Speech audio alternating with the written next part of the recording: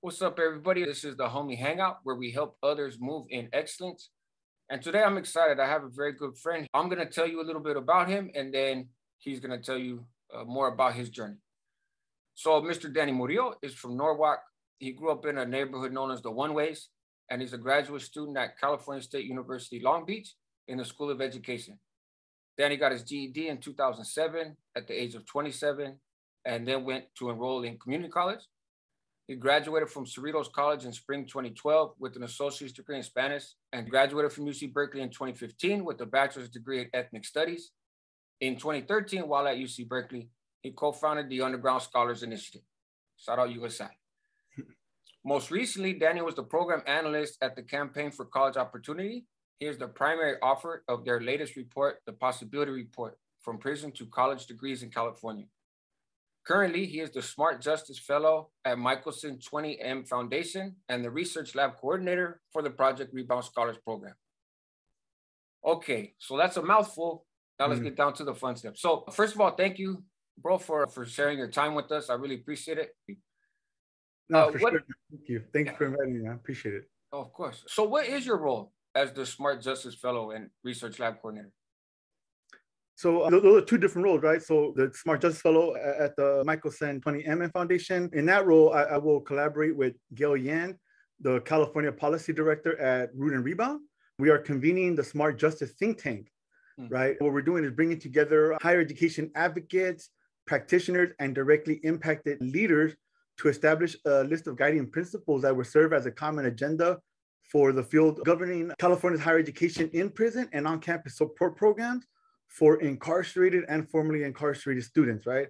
So pretty much kind of created these guiding principles that will tell higher education programs on the inside and programs on campus. These are the things that you need to do to be able to support formerly incarcerated students. And these are like the non-negotiables, right? You need to, make sure that X, Y, and Z is in place and shit. Okay. And then the research lab coordinator for the Project Rebound Consortium is a cooperative effort between 3 Project Rebound campuses. In Long Beach, where I'm a student at, and research lab coordinator, Cal Poly Pomona in Pomona, and Cal State San Marcos in San Marcos. Let me tell you what Project Rebound is, then I'll tell you what the lab coordinator is. Project Rebound is a support program for formerly incarcerated students at the Cal State system, right? There's 14 campuses that have a fully functioning Project Rebound program. Those 14 campuses together make up the Project Rebound Consortium. And so as a research lab coordinator, I'm supporting 10 formerly incarcerated students who are now Project Rebound scholars who will be conducting original research on Eurasian topics related to incarceration and higher education. What I'm doing is I'm facilitating these workshops throughout the year, helping them along with their research, doing classes, overall just talking about like what research is, along with what they can do with it, besides publish the research, but also being able to go to grad school and continue their education or being able to work in the field as researchers. A quick question. When you say scholar and when you say research, to a lot of folks, those sound like big ivory tower terms, right? So when you say a Project Rebound scholar, or obviously we're going to get into underground scholars, and you talk about research, can you simplify in a way what that is, kind of demystify maybe what those words mean? Well, for sure. Because I know when I first got into community college and started thinking about UC Berkeley, I realized that it's all about doing research. And I used to think for me, research was looking at things through a microscope or like dissecting animals or doing things with microchips. I never knew that doing research in the academic sense included doing interviews with people, right? Like creating a list of questions, 5, 10 questions, that you're going to ask a group of people and compare all of the responses and see where the themes match up. Doing surveys. One of my first research projects regarding the segregation of Mexican-American children in Westminster, California in the 1950s. I did a research project on that, looking at the California state law, looking at different articles related to that, and kind of came up with my own theory and the questions. And I looked at the research and came up with some results. That's helpful. I mean, we know people doing research on the media portrayal of gang members. And so you just look around. Hey, when quote unquote gang crime is reported in the media, how is it reported? Right? Versus, let me do a little bit of digging on some of these stories and see, well, when similar crimes are committed by people that are not called gang members, how is it reported? Okay, there's my research. I see this group, I see that group, and now I have an idea of why this might be different. And that could be your next research project. And you can also use the research to change policies and create new policies that are going to benefit people that are being impacted, right? And whatever it is that you're researching. You can also do what's called community action research. Say you're going to investigate why kids are being suspended in a specific school. They're always being suspended. The research can be creating some kind of action-based research with the students that are being impacted. After doing the research and the results, you make some recommendations about creating some type of program that'll benefit the students instead of punishing them. And that's a good point. And I want to kind of get into the underground scholars, but engaging the people, because you can go to the school and be like, hey, what you guys are doing is not right. We know what this is. This is racism. This is classism. But that approach, a lot of times, is not going to actually produce change. But if you do some quote unquote research, hey, we've looked at the numbers. We see a pattern. I can show you what you're doing wrong. And I have a way for you to make it right. Then you have more action at them, because then you can tell other people, hey, do you see this? See how they're doing this? What if things work this way? And you can rally the community to be on board with that. And then when you go, you're not just a pissed off parent or an uncle in the community. That's important to have that. But there's not a lot of power in that within systems. And so what is Underground Scholars? And how did that come about? So Underground Scholars was co-founded at UC Berkeley, right? And so currently what Underground Scholars is a support program dedicated to supporting formerly incarcerated and system impacted students, right?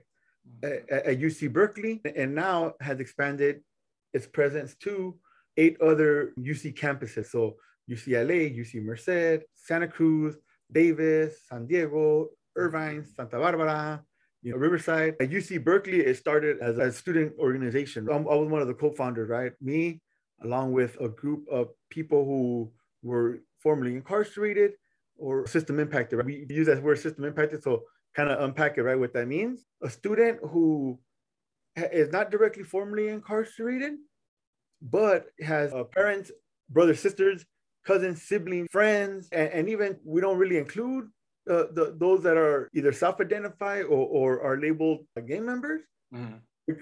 But there's a lot of homies that never been busted. Right. A lot of homies that never been busted, but they've been through some shit. But that's kind of a system impacted, right? Someone that ain't been busted, but kind of just has a very kind of direct connection to those systems of incarceration. Yeah, I kind of adopted the term system traumatized. If a parent turns in their kid and then their kid goes to jail, technically, yes, your system impact, you have a child that's incarcerated, but you did that. You know what I mean? Versus, like you said, somebody who maybe doesn't have a direct relative that's been incarcerated, but they're from the neighborhood and all their homies have died or gone to jail. That person has been traumatized by the system.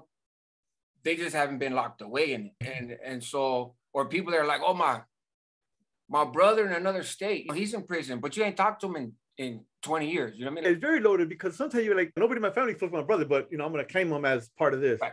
Right. When I got to UC Berkeley, there was no program or anything really set up for formerly incarcerated students. So someone that I met the first day at UC Berkeley, Steven Sifra, who as soon as I met him, I discovered that he had been in Pelican Bay SHU. And so that's also been my experience. I did some time in the SHU in the Bay.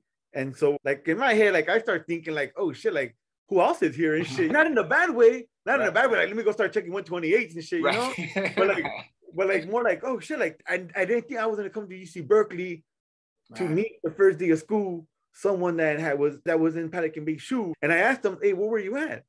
And he goes, I was in C2. And I told him like, okay, well, was so-and-so there? So I was in C9, but like it's like Pelican Bay is like you're so close, but yet so far. But you always know who's always there. Every time you go to medical or someone goes to medical, like, oh, I ran into someone, so he's over there. Like, okay, hey, give my salud to the camaradas. And the whole thing, because when you get back, like, hey, camarada, salud. Right. You know what I'm saying? Like, okay, well, that's another point. Right. Right, yeah. They're listening up there. All right.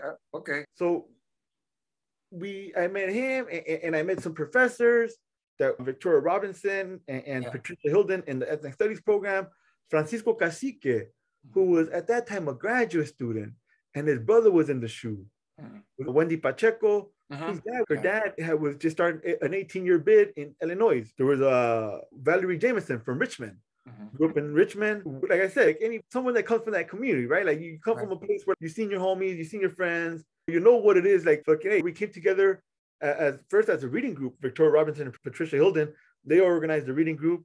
Those that I just named were like probably pretty much like first ones I started going, and then also kind of stuck around for a while when we kind of started the conversation about like, what else can we do here besides just getting together and reading literature about prisons and the carceral system? Right? Like, can we create a space for formerly incarcerated people to meet where they can just be their space? We invited Jason Bell and Ayrto. They were both working at Project Rebound, which was the only existing Project Rebound at that time at San Francisco State, and had been there since 1967. And so they came to UC Berkeley, and if you want to create a program, is you need an office space. It doesn't matter if it's a broom closet. You need an office space with an address, a PO box, and a phone, and any office equipment, computers or whatever. And at this point, we're like thinking more like in the terms of supporting people as they're coming home. That's the whole thing about the PO box, right? So that people can write us home like, hey, we're coming home. How do we get to Berkeley? In order to start that, to get that space, the broom closet, we needed funding. And so we found out that by creating a student club, that we can apply for campus funding that was controlled by student government, by the UC Berkeley Associated Student Body. Guess what? Wendy Pacheco was the representative for the Raza community, Latino community, right? Chicano community. And Valerie Jameson was the vice president of internal affairs. And so they're the ones that kind of found out about this grant, right? The CACSIF grant that comes out of student funding. The one that we got was $135,000. And so the grant was to give to a student club that wanted to initiate some type of student-led initiative. Will give us the money. We're going to get this space at Stiles Hall, which is an office across the street at UC Berkeley, get fucking some desks, get some Macs, get computers, get some sofas, printers, and create a space for formerly incarcerated students and system impacted students. And we're going to hire formerly incarcerated students and system impact students to start it up. And we're going to use this funding for like 2-3 years. And hopefully by then we try to get other funding from other places. And that ended up happening. So first we started off as student club. And then using the student club, we got this funding, and boom, now 2021, it's a program with the full-time director that's not a student, assistant director, full-time assistant director that's not a student. And then it has a few positions with formerly incarcerated students that are leading some work like recruitment, retention, and policy advocacy. What brings you to this work? People can make some guesses, but from yourself. That's a good question. Obviously, my experience plays a role in the work that I'm now doing. I'm at Cal State Long Beach studying a Master's of Arts in Education in the social cultural analysis. I'm studying that with the ultimate goal of wanting to be a community college professor. I didn't really know that I wanted to be a professor, right? It took me some time. So what happened is, one, being formerly incarcerated, higher education in the SHU, went to a community college where no programs existed. But I figured out how to navigate that institution. We figured out how to navigate prisons, same way we figured out how to navigate the street. And so I figured out how to navigate the institution of community college because of people supporting me. But two people that stand out always is my homeboy, Manuel Candelario, just finished his AA and was transferring to UC Irvine. And like, I was walking up to the counselor's office and he was grabbing his diploma. I remember, I'm like, hey, what's up, homie? And he goes, what's up, homie? What are you doing? He goes, I was in some college in prison, trying to do some college out here and just trying to complete this work, maybe getting a highlight like around supporting formerly incarcerated people or young people that are getting caught up in the system. But yeah, he broke it down in a conversation and told me everything that I had to do. Right before him, it was my homegirl, Caroline, the homegirl bear, came to my house because my comadre told her, hey, the homie just got out. He wants to go to college. She was in community college at Cerritos. And like my third day out, came to pick me up, took me to campus, and she, stood behind me and like guided me as I'm applying for financial aid. I'm applying for admissions, all of it on computer, which is kind of fairly new to me. She just exposed me like one day, took me there, bam, this is what it is, made my notes. My homeboy was telling me, this is what you need to do. You make this campus, you can join student organizing, join a club, this and that. And I got into a program called Puente that was for first generation students. And it gave you a counselor for a whole year and it gave you a mentor, and my mentor's still my friend to this day. That was 2010. That was there support system that became like a very supportive community. Got my first highlight there. When I first came home, I went to a local community college and I didn't make it out the parking lot. I pulled up in my car, I got out, and it's just this massive sea of people moving around, and it was too much. It was too overwhelming. And so I can understand how important those couple people are, and then creating the path. Now, I think that's the part of underground scholars and Project Rebound, just all the work around the country in terms of access to higher education for formerly incarcerated people. That's why that stuff is so important, because you had people close to you who understood you and they understood this system. Like when I first ran into my homeboy, Manuel, right, who was just transferring to UC Irvine. When I ran into him, he gave me little dosages like, this is what you do. And I took that. You're like, okay, bam. But my homegirl, that she gave me that little dosage, like, here's what you do. And little by little, taking those little blueprints to create my own pathway. You are an instrumental person in navigating that system myself. I had the community college figured out, but I didn't have any next step figured out. I thought I had it figured out, and I actually had a pretty bad plan, like a plan that wouldn't have worked out well for me. You know what I mean? Yeah. Then you came along and was like, hey, that plan, that's not really how it works. But you have this plan. No, I can't do that. Why not? I'm right here. He's right here. This is made for us. And I would never believe that if it wasn't somebody who had a similar set experience to me telling me, and who was already doing it. Right. So something that you said very important early on, like you talked about like baby steps, right? Like you figure out, you take it step by step. And I think that's for anything, not just this higher education for people that are getting out or just got out, like take step by step, but you got to convince yourself, well, I'm going to take it slow. I'm not going to rush into things because I'm out here for the long run. I don't plan on going back. Because if you're living that way, not just thinking it, like, oh, I don't think I'm going to be here long. Not if you're thinking it and living it, then it's going to happen. Yeah. For me, like I'm realizing coming home, okay, I know I'm not going back. I just got to figure out how. I'm not going to, but I think for me, the thing that I figured out for myself was like, as long as I'm not fucking thirsting for money, I'm good. And like, as long as I can live with what I have and stop wanting to have all the things that I want, right? That I don't need. And a lot of that probably had to do with also attention. And that's just like childhood shit. Right? But once I learned to like accept that, like, I don't have to have everything. Actually, and this is in prison, like on the mainland, like I can actually live with like, moving forward, I can live with about $100, $50 a month. I don't have to go 140. I mean, I don't have to have 2 paquetes when I get home. Like, oh, as long as I'm not fucking thirsty for money. I was fast money, which is like drug dealing shit, but like I was more like, even for me, that's a little slower than what some of my homeboys are used to. But then I realized like, I don't need to have money. My mom said I don't got to fucking pay rent as long as I go to school. I already want to go to school, so I'm good. I don't have that pressure from my family, which it often happens for a lot of people, especially homies that are always in and out. There's times where family like, fuck, if you're there a long stretch, sometimes like your family like, oh fuck, he's coming home, hell yeah. You know, and like you get a little grace period. Yeah, exactly, right. But like if you're one of them homies though, that like in and out, like, oh, I'm changing this time, palabra, I'm changing. Get out, and you end up. But yeah, my mom was supporting me all around. My pops was supporting me. He was still here before he passed away. He was supporting me all around. Yeah, so like I had that support to move forward. Right? And when I was in community college, I wasn't really thinking about like creating a program for formerly incarcerated people that are in higher education. I was just thinking like, once I realized I could transfer to the UC system, to UC Berkeley, UCLA, I got accepted to UC Berkeley, UCLA, UC Santa Barbara, UC Riverside, and UC San Diego. Once I realized I can get accepted, like I started realizing, okay, what are all the things that I need to do that are going to make me a much more favorable candidate when I apply to transfer to these universities? I checked all the little boxes. Were you in the Punta program? Were you in EOPS? Were you in the scholars program? Were you in student organizing? Were you in this? Were you in that? And then you write these personal statements, right? Like, you know, why do you want to go to school? What inspired you to go to school or whatever? I wasn't trying to figure out how to navigate, how to succeed. And like earlier we talked about like, we learned how to navigate prison and the calles, and same way we can also learn how to navigate the system of higher education. But there's a big difference. Like before we used to navigate the calles and prison to survive, right? Now we're navigating higher education and using higher education to thrive. But yeah, and so when I got to Berkeley, and I met Steven and I met these professors, and I got kind of pulled in different directions. I kind of got away from what I used to love studying, which was neoliberal policies, neoliberal economics, which neoliberalism is this like idea that things should not necessarily be in the hand of the state, but they kind of still are, but it really just benefits a very small group of people.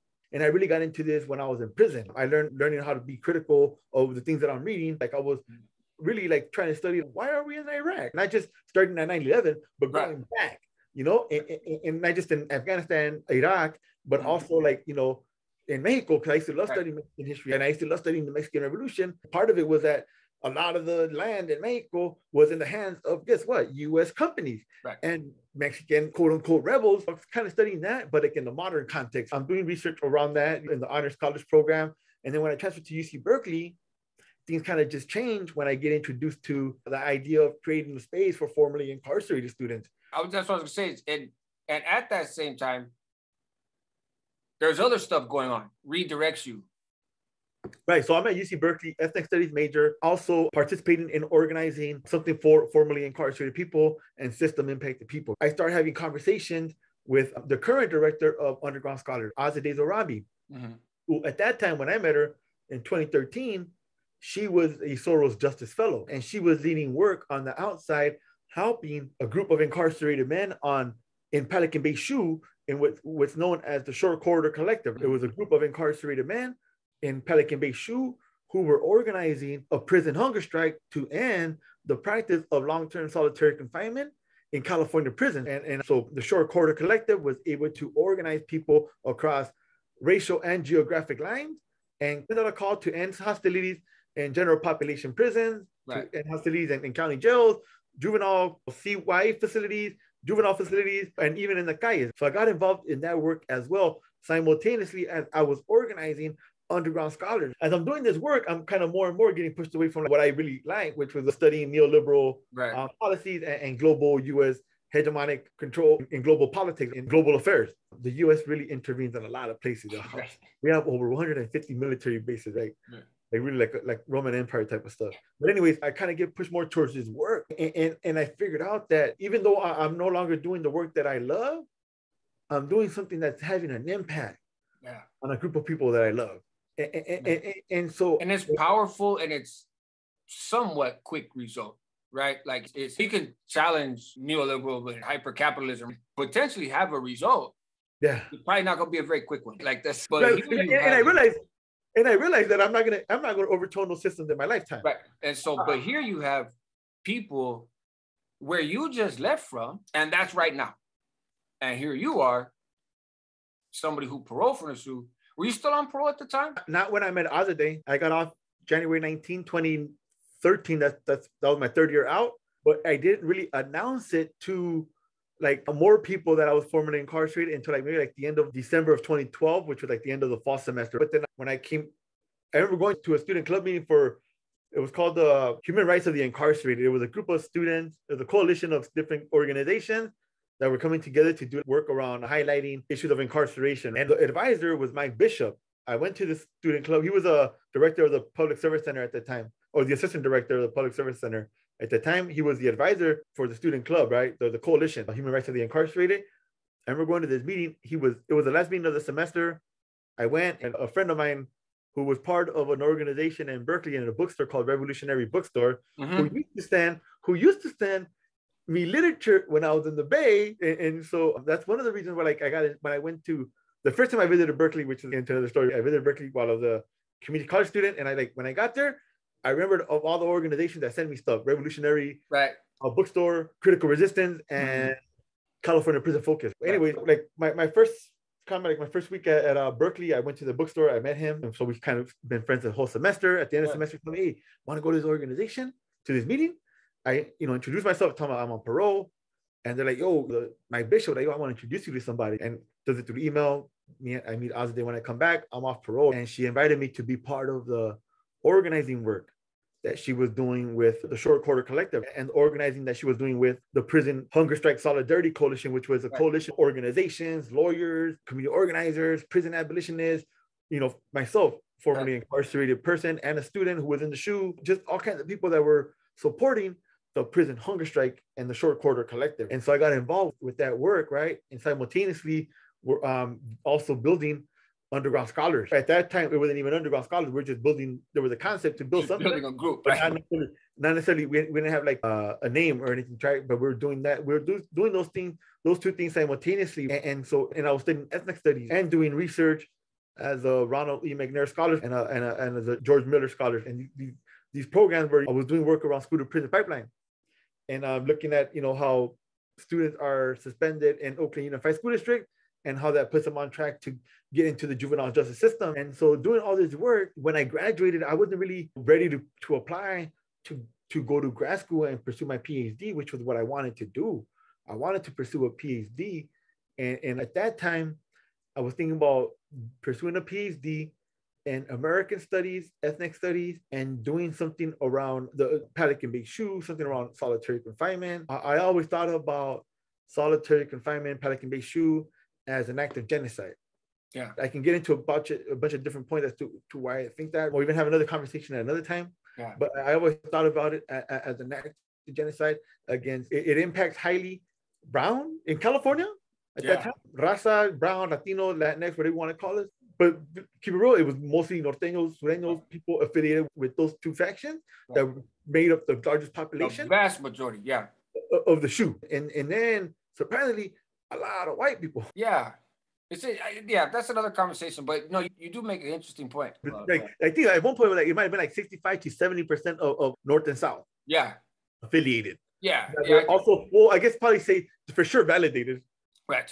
Yeah, whether affiliated or not, who knows? But that's what they were tagged. Yeah. Yeah.